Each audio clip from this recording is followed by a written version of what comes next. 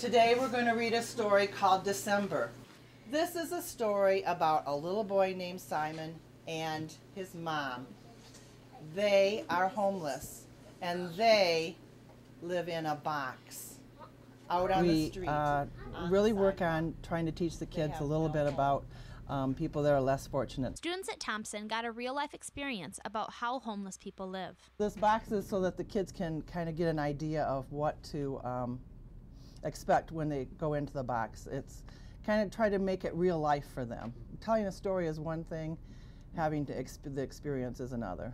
For being preschool and kindergartners, they grasped a pretty tough concept. I had a little boy who was in early 5 class this morning come to me and say that he brought a gift in for a baby that lives in a box.